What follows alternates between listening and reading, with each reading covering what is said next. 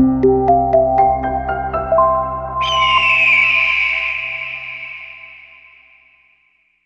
afternoon, fellow students. My name is Eduardo Gonzalez, and I want to be your sophomore class vice president. Whoa, whoa, whoa. That's not about how we're about to start this campaign. Why bother your classmates about the whole, I'll make the school a better place, make the world a better place? Don't want any of that. That's the old way of winning. Rewind that and start over.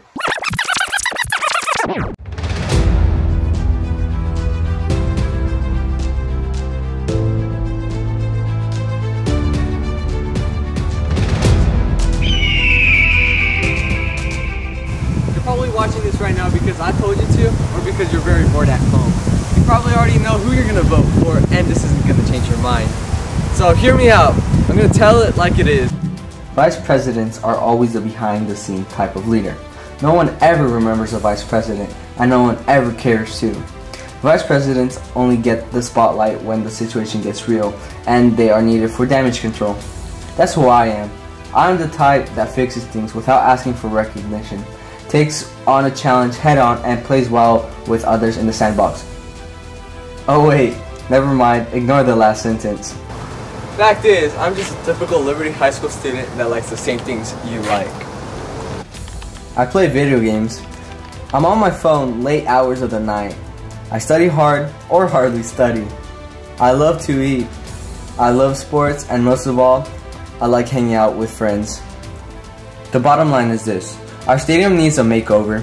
Murals need to fill the walls of our school with student art. Our technology needs an upgrade. Virtual classrooms are the new trend. Our trophy case is getting pretty dusty and needs a new championship trophy. Liberty can be better for both students and staff.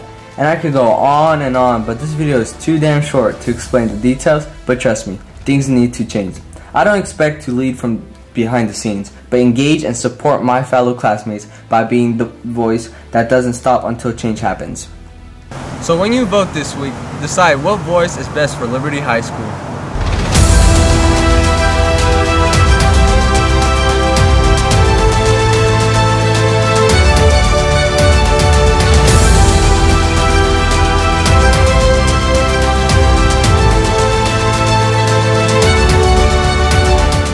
Vote.